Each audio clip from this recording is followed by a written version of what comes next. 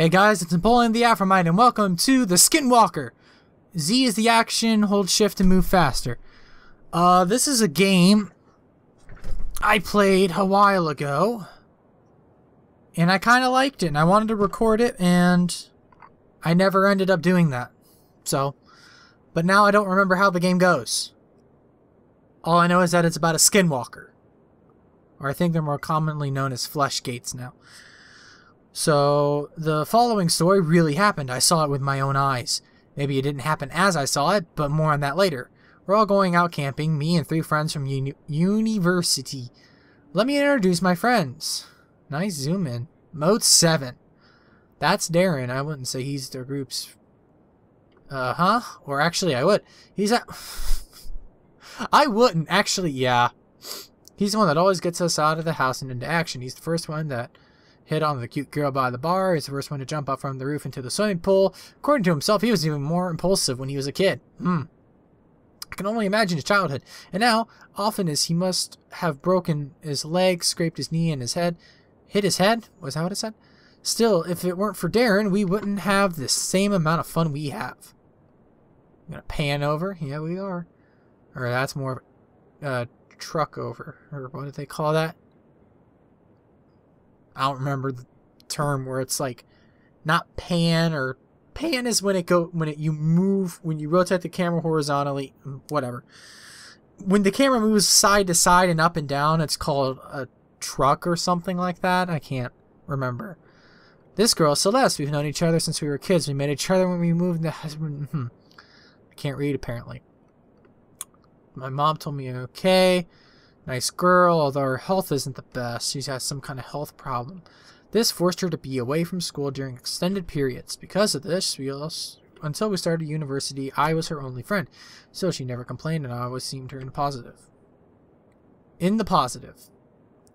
Next is me. I'm Joe. As the name implies, I'm pretty normal. Yeah, you're the average Joe. Don't be dissing the average Joes now. I don't have any overwhelmingly bad qualities, but on the other hand, I don't have any overwhelmingly good ones either. Live in the apartment for a short walk from university. It's where we hang out. This is Michael. Neighboring. He's my neighbor. I can't read. He's my neighboring. Yeah. One day, while I had Celeste over, he just barged in. Hey man, your place looks nice. Mind if I join you for dinner? He says. As you can imagine, he's pretty pushy. I don't think he realizes it. He came over several times after that day. After that, we somehow naturally became friends. By force, apparently. Ooh, trippy chirp. So one day, Darren came up with the idea that we should go camping. Darren said his family had a cabin a little bit into the forest. So camping we went. It'll be fun, right? Of course, me, Michael, and Celeste disliked the idea of staying in a cabin. It's a camping trip. We have to sleep in the wilderness, and there's no Wi-Fi, so you can't watch Netflix. So Darren told us about the woods near the cabin. I don't remember much about the trip to the cabin. We joked around, had a few breaks, normal stuff.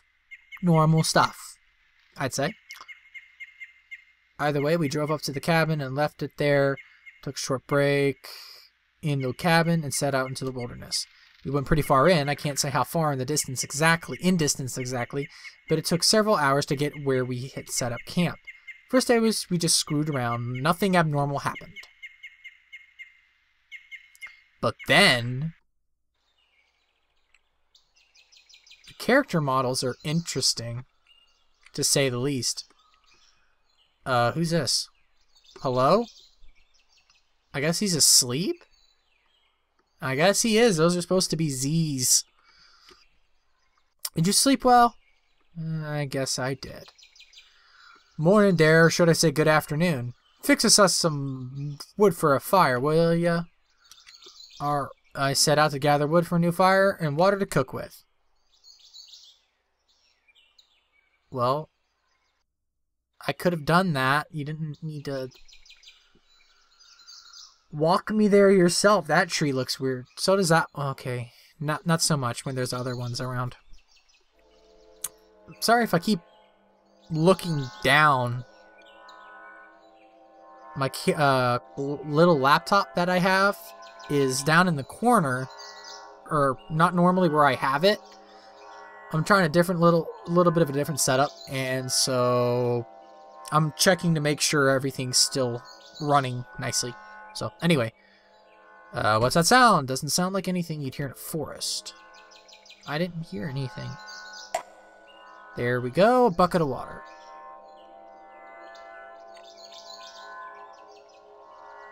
I don't hear anything in particular. That sound stopped. My head hurts. Take an aspirin. Quit complaining about it. Should have enough wood to make a fire. Wait, did he say enough wood to make a fire to last through the night? I thought we just woke up.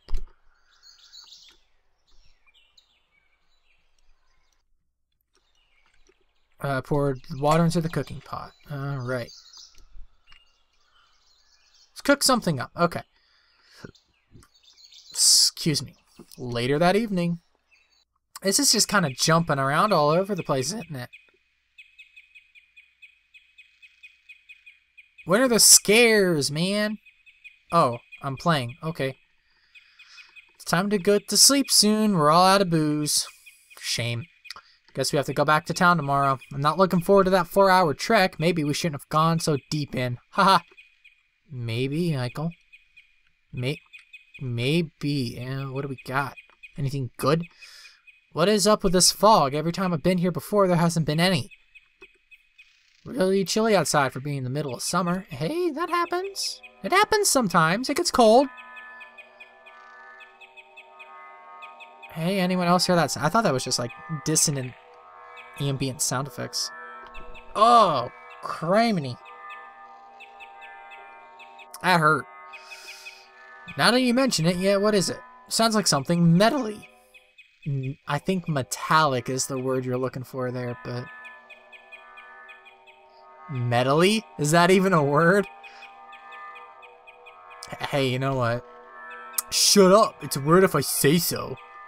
Calm down, kids. Don't make me and Mom separate you. Stopped. Maybe it was some kind of machine. It's Baraska! Who would go out in the woods near civilization in the middle of the night and start revving up some kind of weird machine? Who cares? It's probably someone using a chainsaw. Oh, that's real, you know, comforting. It's in the middle of the woods, and it's different than normal, and maybe a chainsaw. I want to check it out. Shouldn't go out too far. It's evening, and I don't want to get lost walking in the dark forest. Okay. I can't talk to her from there. That's weird. I'm sure that was no chainsaw. I wonder what it was. No, let's go to bed. Sleepiness soon overtook everyone. Uh-oh.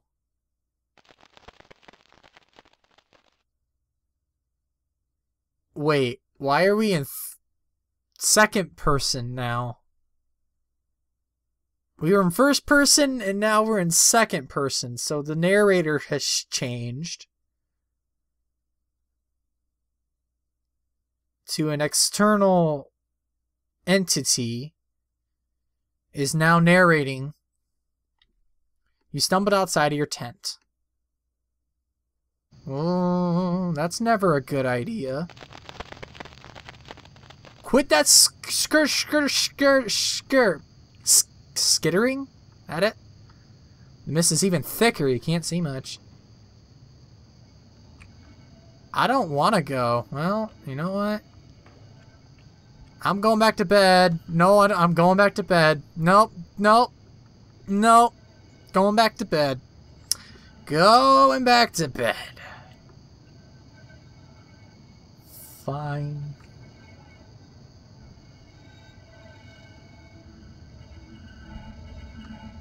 Oh, no. Stop. Stop.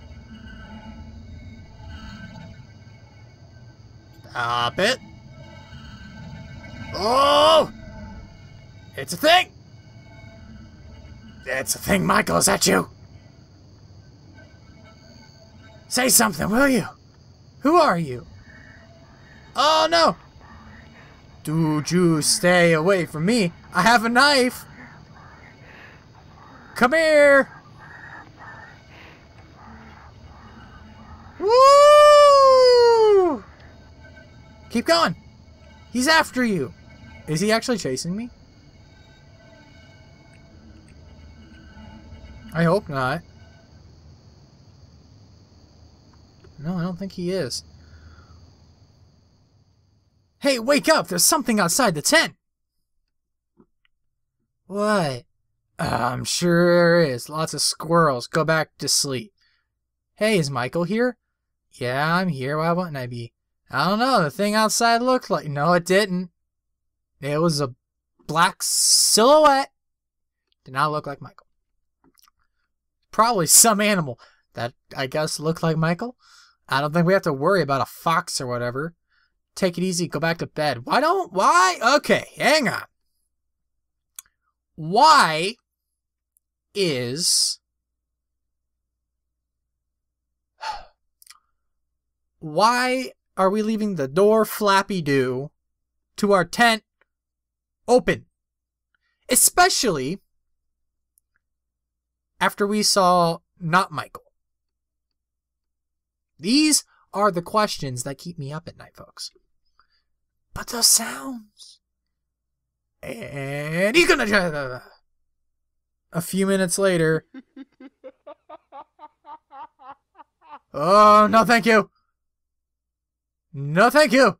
It wasn't me. Well, now I'm never gonna be able to sleep. Oh, you don't believe anything is out there. What if it was some crazy psycho with a chainsaw? What if? All the more reason to check it out. It's not like the tent's some kind of impenetrable fortress. It'd be a little better if you had the door shut. Oh, it's not funny anymore. Boo! Check it out. I'm not going alone. I get you. I got you. I got you. I did. Don't deny it. The heck is that? Something was definitely here. Calm down. It's 4 against 1. I'll be fine. What, the dude's got a weapon? I mean, it killed a little critter. What is that? My window's too small. I can't really see what that is. It's the middle of the night. What about our stuff? Screw our stuff. I'm not staying here another minute. Fine, we'll leave, but at least bring the flashlight and some food and water. I think you're overreacting. No, we haven't seen anyone. I did. I saw someone, and you, jackbutts, didn't believe me. We can't exactly go to sleep, back to sleep with no worries. I guess you're right. Let's go get the flashlight. Everyone, bring some stuff you think we might need. A couple minutes later. Alright, let's go! What is that? Hello? Hello? What are you? I don't know what it is. Is everyone in my party?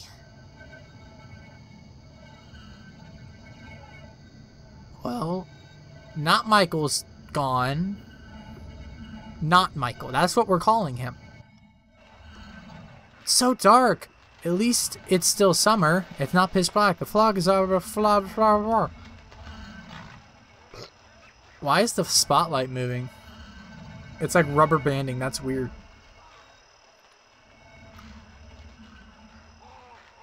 Oh, hi, sir. I see you over there, friend. Quit giggling like a fool. It's weird. A while later, it became obvious Darren had no idea where we were going. We're back to first-person narration, by the way. He was swearing and looking all around. We've been walking for an awfully long time now. Are you sure we're going on the right path, Darren? I've walked this path hundreds of times. We're on the right path. I don't recognize anything from when we were walking to the camp, though. It's like I said we were on the right path. Well, Darren, calm yourself down. It's okay. But as time went on, it became obvious that Darren had no idea what we were, or where we were, or who we were even. We just all lost our minds and succumbed to not Michael. Not Michael. Either way, we're lost. I kept looking behind me. I was sure. I nearly tripped over Celeste when she fell. Okay, I remember this. Help her up? I remember this part. I remember... Oh, that's a soothing sound. Here, I need to move my timer. I gotta move my timer. Help her up! Her! I took Celeste's hand and dragged her to her feet. Her! I was getting even mistier. Her! It's not for the flashlight. I would have had no idea who she was. Her! I recognize that tree. Her! We're getting back to the cabin. Someone was watching me. My gut was screaming something was wrong. I realized the sound from earlier was back, soft but still present. I started looking around and panicking. I'm physically preparing myself. I know there's something gonna happen. I did a head count, or more accurately, a silhouette count. Me, Celeste, still holding my hand. Darren in the lead, Michael to my left. Who the heck was the guy besides Michael? It was not Michael. My grip on Celeste's hands tightened and I quickened my pace. I thought about shouting but was worried. If I did, maybe the thing would turn around and jump Michael or something. I didn't know what to do. I ran my fingers along my knife I brought from camp. Then the cabin appeared out of nowhere. The mist was starting to disintegrate around us. Is this exciting or what? It was easier to make out who everyone was now. I looked at the thing standing next to Michael. She looked just like Celeste. The thing whose hand I was holding leaned in front of me. Okay, here we go. It wasn't Celeste. There she is. Pretty face. I should have ran or screamed, but my body was clenching up for no... That was actually not as bad as I remember it. The thing turned and walked into the mist. Ugh. Caught up with others as they entered the cabin, practically in tears. They couldn't find the car and were arguing about where we put it. Oh, that's... If it's not there and no one else moved it, I think it's gone, guys. I told them what I saw. Obviously, they didn't believe me. Still, everyone hurried inside and locked the door. Go away. This reminds me. He followed us here. He really wants something from us. He doesn't seem to have anything to break it down with. Down door with. What does he want? Ask him. Hello? No.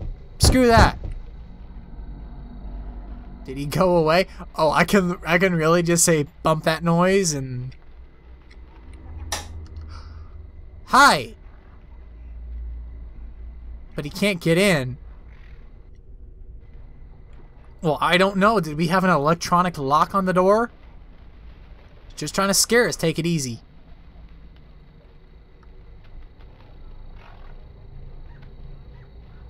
There's nothing out there. Couple of books and a board game. Hey, who wants to play Jenga?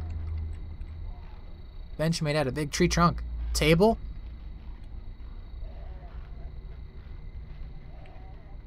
Celeste. Oh, she's current. I'll talk to her in a second. I want to explore.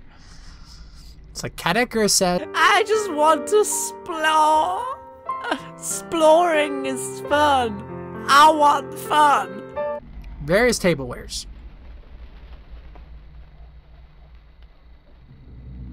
Oh, who's that? I don't know, but they got a sick pair of Heelys. They kind of...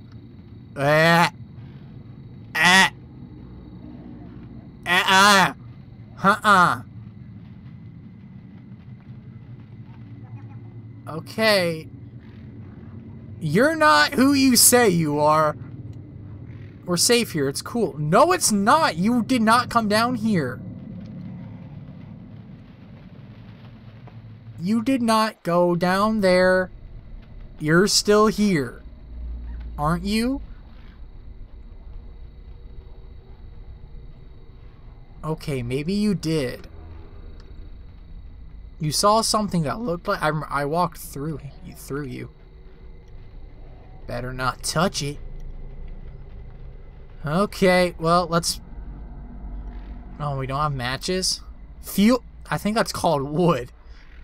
fuel for a fireplace. A strong sense of nausea hit me. There was something in the air. I could feel the horror overtaking me again. Bum bum. And then the acid kicked in. Hello? Girl? Ah.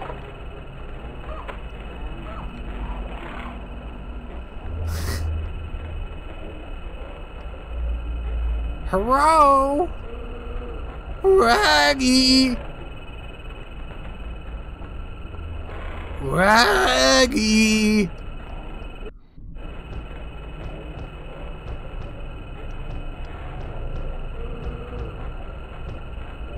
Light! I don't know. Maybe talking like Shaggy will help me feel better. Light! Oh no! I don't feel so good. I wouldn't either if I was having a seizure. Who is barfing outside? Like, seriously. Ooh. I can't get up. Is there nothing useful? Anywhere? Nothing? Who? Stop.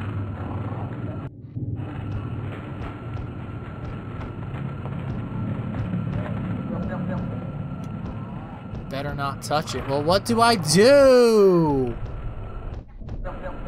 Yep.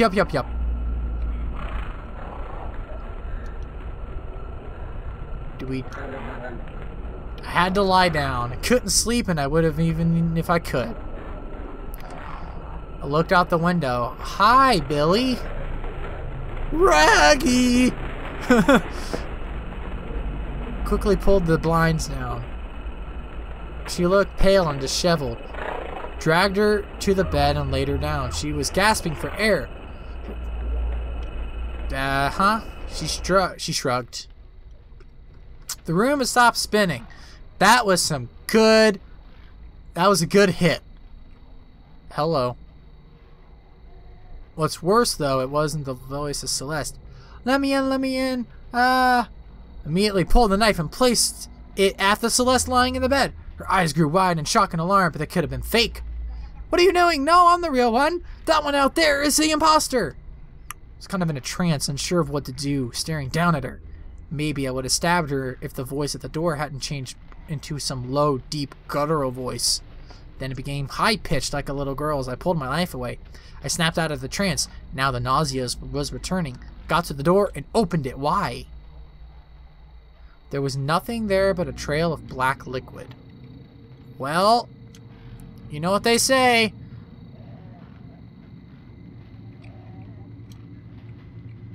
Wait, really? Can I really? It was fighting me, and I thought I was just being a goof.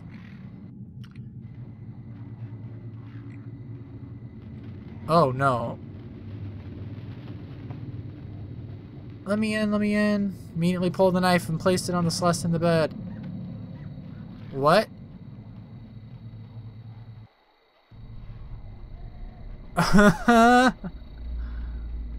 No. Let me through. I want to go down this way. Am I glitching the game? Where's everyone else? A bunk bed. Oh, fine. I think I glitched it. Got this feeling that it might not be the best. No, don't go outside. Decide not to go outside. Ugh. Bump that. Got the sinking feeling like something was seriously out of place. Well, I mean, someone died over here. He was shot to death. How did I know? Just a feeling. Didn't hear a gun or anything. Man, blocking my window view. Couple of books and board games. I'm waiting for one of these times for something to jump out when I do that. Oh, Celeste was dead. Looked like she had been shot. Recently shot to death. Darren was lying on the floor. From a shotgun? Who shot a shotgun? No. The shotgun. How tempting it had been. I'd been looking for the right moment for a long time. The right moment for what, you ask? Why, the right moment to kill my friends, obviously. What else? That's the obvious answer. The shotgun, oh how tempting you had been. I just had to do it. Always taking me for granted, those buggers. Just because I'm nothing special, this should teach them not to mess with me. Bad end. So if I don't go outside,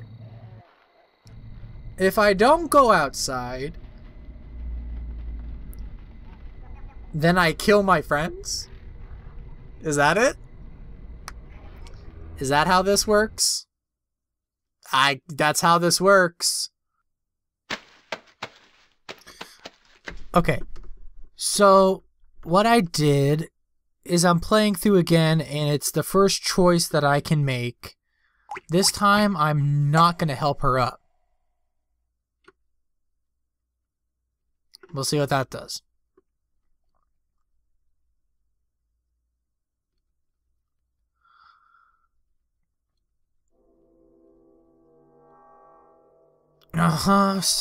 Walking, but okay, she's walking beside me now.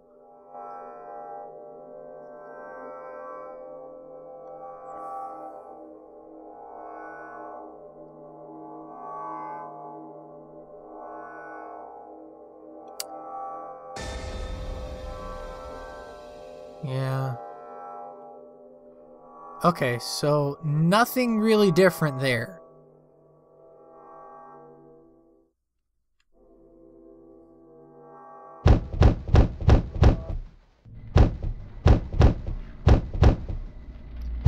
Maybe I answer the door this time. Someone get the shotgun. What? Get the shotgun.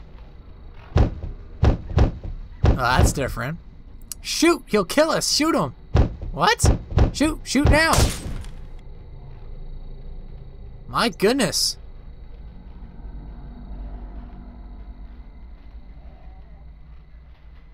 It was Joe.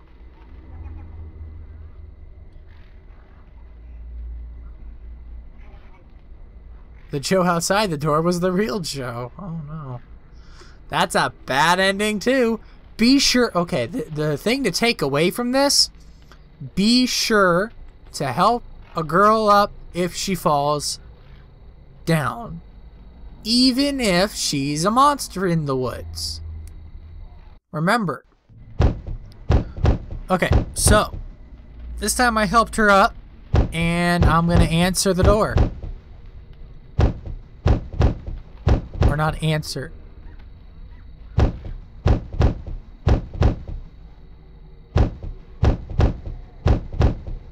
Okay, so yeah. I was right. He never followed. He stayed up here. Haha. Got this feeling it might not be a good idea. Go outside. Be brave. Be a brave boy. I'm a brave boy. There it was.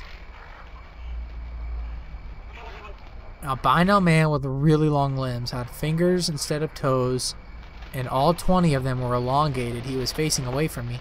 Suddenly, the head swiveled 180 degrees and stared at me. I started choking up as if suffocated. It was hard to breathe. The thing opened its mouth slowly, deliberately. I thought he was going to devour me when the tongue snaked out. On the tip of its tongue was my face. Like a... Eyes closed, lip... Psycho smile. There's a legend that says when you see a doppelganger, you die. I thought of the legend. But then the creature rounded the corner and was gone. I lost it and followed, vision hazy. My heartbeat suddenly seemed ear-splitting to me. I was stumbling because my legs seemed unable to coordinate. Suddenly, I stumbled forward and toppled down.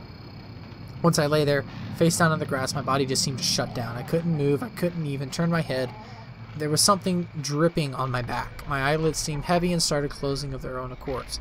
I see white, long fingers and toes step into view. One of my eyes opened up. Celeste was shaking me. She was on the brink of tears and her voice was cracking. Get up, get up! He was in your skin! My head hurt. I was about to ask her what happened when she started pulling me backwards towards the door. We toppled out and stumbled inwards towards Darren's car, which was parked in a different location from what I remembered. I was glad to be alive. The mist had stopped completely. Celeste was downright crying now. She pushed me into the back seat. That's when I noticed. I was wearing different clothes from when I lost consciousness.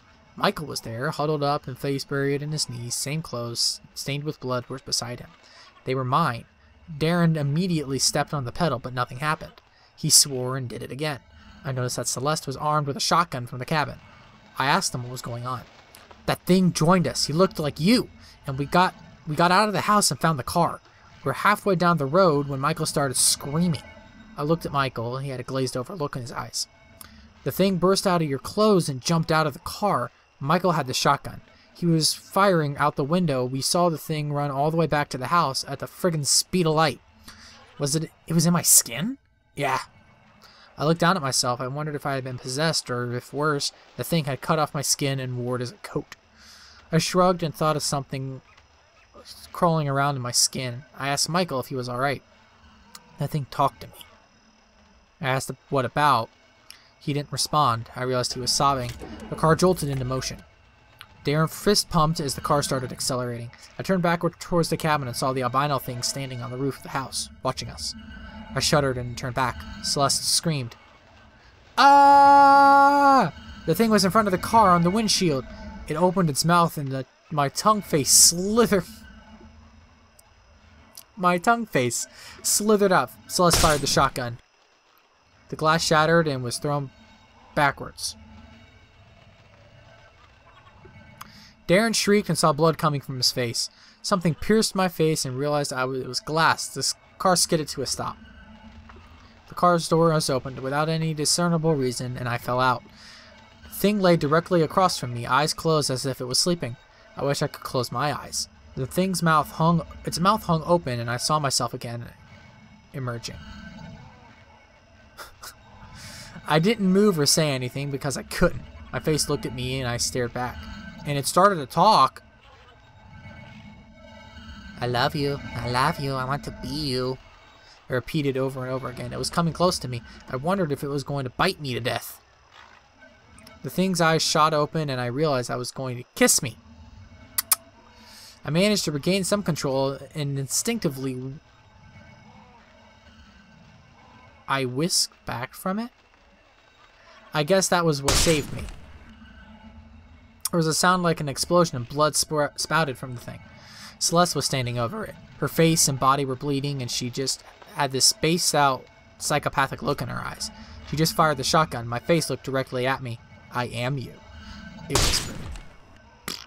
She fired again and I saw my own face begin rolling, rotting into nothing more than a skeleton in front of me. The thing's head flowered open. Jesus, this text is hard to read. That's the best word I can find to describe it. Its head kind of split and split again, peeling away. I saw faces, lots of them, all on the inside of its head. I think I saw Celeste and Michael's face. They were whispering something unintelligible, unillegible. At the center, where the brain should be, there was a single red, cat-like eye that was rotating at its socket. It was producing the mechanical droning sound. Celeste fired one last time at the thing.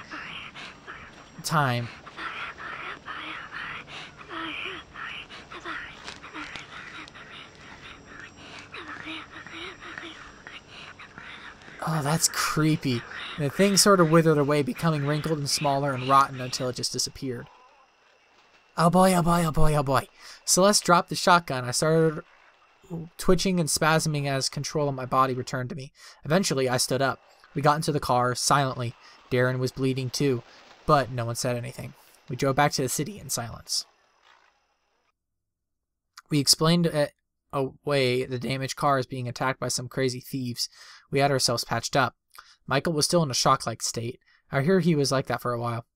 When I asked him what he thought of the incident later, he denied it ever happened with compelling conviction. His eyes looked dead and he lost weight. I don't know if he forced himself not to remember or if he genuinely knows nothing of it. I know what I saw, but I can't remember the exact place. It had been 2 months now. We still were refrain from talking about it. If you were expecting some huge twist or something, you'd be disappointed. I still don't know what we met up there.